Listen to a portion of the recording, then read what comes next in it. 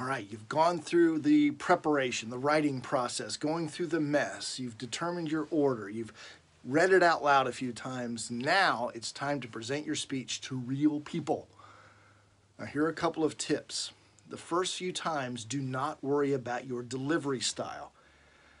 With that said, people are going to evaluate you on your delivery style. Now, what I always do when I get feedback, even though I've asked the group, please just give me feedback on the message, tell me what you thought, what you felt. When they give me delivery feedback, I just smile and thank them and put that over to the side. This is not the stage you need to worry about your delivery. What you want to do when you deliver before audiences is, again, pull out your recorder. You've gotten past all that I don't want to hear myself phase, right? Take the recorder, stick it on a desk nearby, and you want to record not just you, but the feedback you're getting. So keep the recorder running when it's time for your evaluation. You can specifically ask people for what you want feedback on. So for example, in the early stages, I'll ask questions like this. Please tell me, number one, what was the point of this speech? What was the main message? Number two, what resonated with you?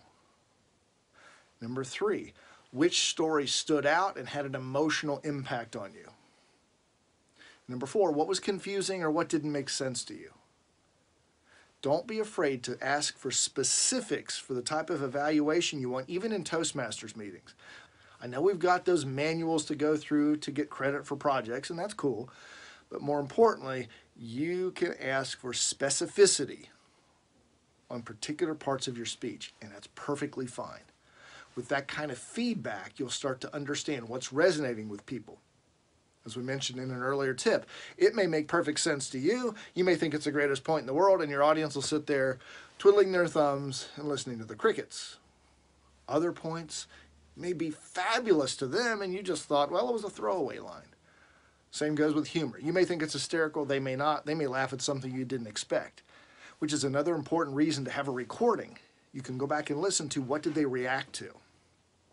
So go stand in front of people at this point, get some feedback, record it, listen to their evaluations, listen to how they reacted to the speech, and then go into the next step of the process, which you'll hear about in your next daily dose of public speaking wisdom.